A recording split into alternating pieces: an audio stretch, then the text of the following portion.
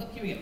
TamTran, our next panelist, is a student, activist, and filmmaker, and an outspoken advocate for immigration rights and immigration reform.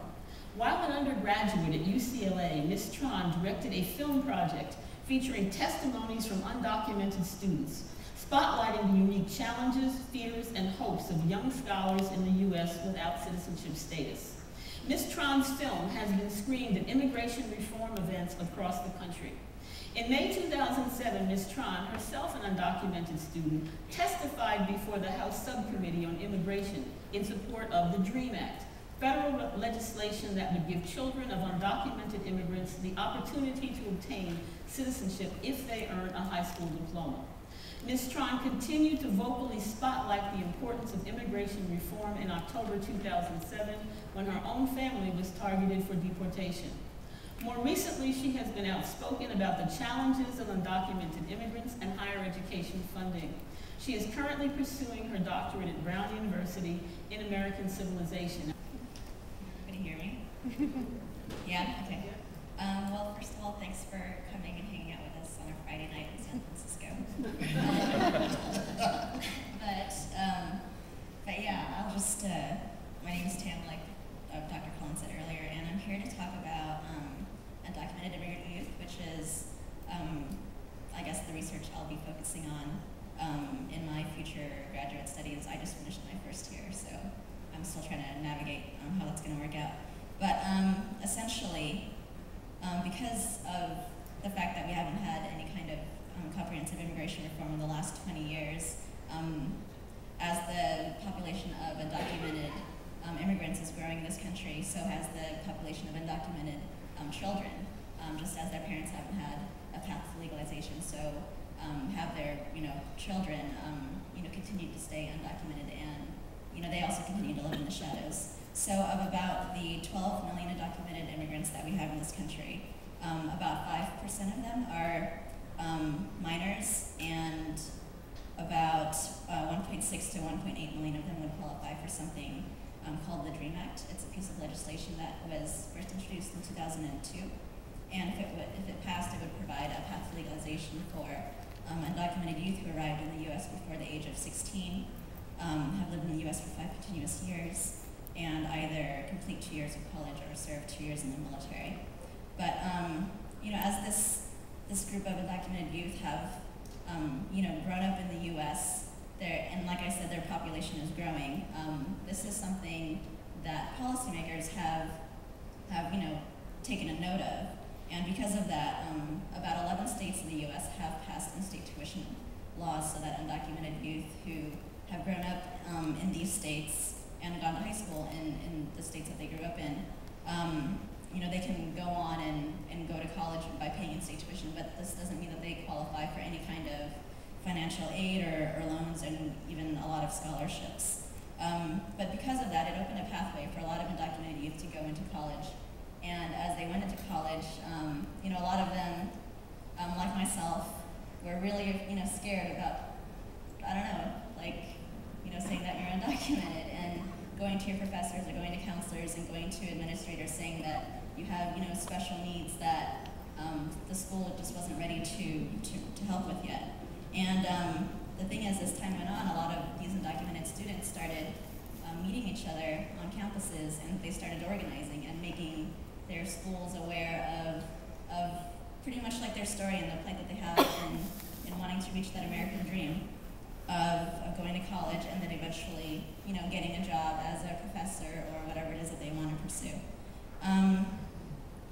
So I started out in college as an activist because I was undocumented, and because I had met all of these really cool kids that are like now my friends, and also towards the end of college I started getting into documentary film.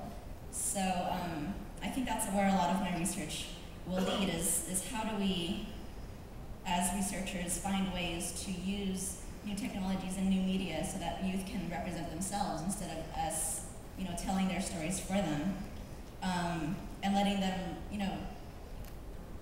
tell their stories in their own words. So I think something I just want to bring up really, really quickly that I'm really excited about is an event that's happening next week. It's the Tour de Dreams bike ride, and it's happening from UCLA to UC Berkeley. And if anyone's like interested in helping out, just talk to me afterwards. But essentially, undocumented students are going to be riding their bikes from UCLA to UC Berkeley, and they'll be stopping at different campuses and campgrounds on the way up.